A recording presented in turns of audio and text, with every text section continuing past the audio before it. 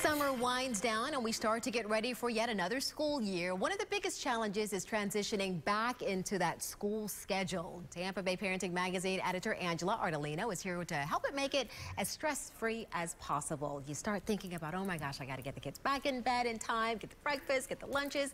It's a lot of stress. So first of all, we need to get them back onto their sleep routines. That's easier said than done, but now is the time to do it, right before they go to school. Do it now so you don't have grouchy little children in the morning when they go back to school. So yes, get back into the routine now so that by the time the first day of school comes that they're not, you know, alarmed by the early morning and not feeling good and groggy. So yes. How much sleep do they actually need? Children need 9 hours or more of sleep depending on their age, but 9 hours is a pretty good number for them to think of. But kids need a lot of sleep. They're growing. They're not just needing the sleep, they're growing. So they really do need at least 9 hours of sleep.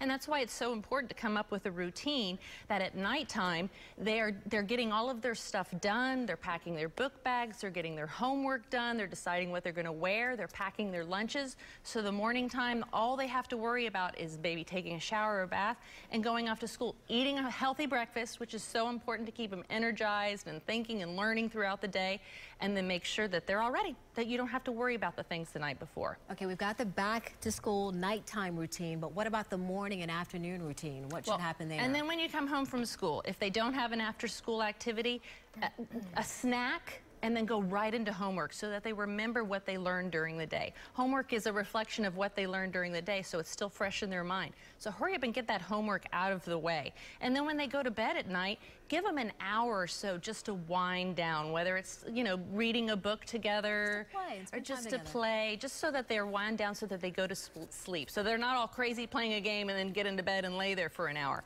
And if you got teenagers, make sure that you're putting those cell phones away in one place, maybe a kitchen, so they're not up all night texting and not getting any sleep. You also have a back-to-school fair to help us get ready. We do. This Saturday at the Glacier Children's Museum, we have the back-to-school fair, our 6th annual back-to-school fair. This year's presented by Woodmont Charter School. It's huge. It's awesome. It has all kinds of after-school care programs, private schools, preschools. Verizon will be there with the newest phones. I mean, you name it. It's everything you need to get prepared. If you don't know, if you need a tutor or want to take online classes. So basically everything a mom needs. And the best part is that it's at the museum, so kids get to enjoy all the exhibits and have a good time while moms are learning about what they can do for their kids during the school year. Is there a charge? There is. It's $5 a person, and the first 150 kids get a goodie bag filled with goodies, but museum members get in for free. Wow, fantastic. So you got everything covered. That's right. It's 9 to 4 on Saturday. All right, we'll be there. All right, great. It's good to see you. You too. And then Angela is going to be back with us next week. She'll talk about what you need to know about back-to-school physicals. So very important there. If you missed any of her points, you want to share the information with another parent, just go to our website, abcactionnews.com. You can also find help with a variety of parenting issues at tampabayparentingmagazine.com.